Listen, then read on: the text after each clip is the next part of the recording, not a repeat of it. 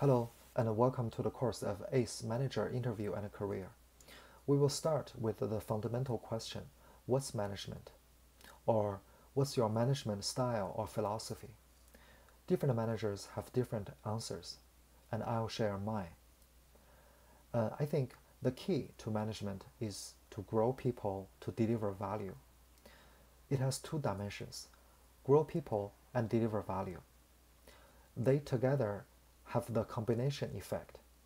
When you grow people further, they will deliver more value, which will in turn help you to grow people further. Before I say what management is, I will first say what is not. First, it's not a body. It's not a yes person where you don't lead or direct people, you don't protect or guardrail people, and so that you can potentially jeopardize their career and the business. It's not a you are hands off so that you provide no value to them and you are useless. On the other hand, a manager is not a master either. You're not a manipulator where you have to be a control freak.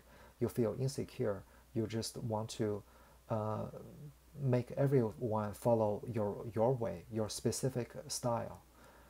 And people would feel devalued, unappreciated, not recognized, and they will lose their power to create, innovate, and they will lose morale. And you don't pass down stress so that whatever stress comes to you, you give it to their level and cause mental health issues to them.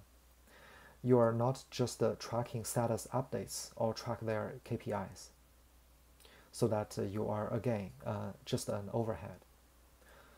To me, a manager is first an inspirer where you validate them so that they feel heard, they feel valued, and you delegate to them so that they feel trusted, and you can delegate tasks and assign issues and challenges to people based on their specific skill set, advantage, strength, and passion. And you listen to them. You actively listen without an agenda, without immediate response or interruption, so that you can genuinely hear their perspective. Based on that, you understand their specific needs and you can respond to that. You read to them, including verbal or non-verbal signs, and that is just a part of listening. And you proactively ask them whether you have heard them, whether they feel delegated, trusted, they feel validated. And you heal them by recognizing and respecting their emotional status, their mental being, health, and their needs. And you relate to them, you emphasize, empathize on what they feel. And also, a manager is a leader where you direct them based on your expertise, so that the team is on track. You coach people so they grow faster, they get mature in a more efficient way. You foresee both opportunities and risks, and you unblock them with your expertise.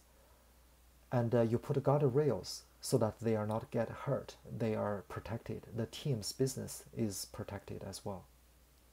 So to summarize, the management needs both emotional intelligence as well as technical domain expertise.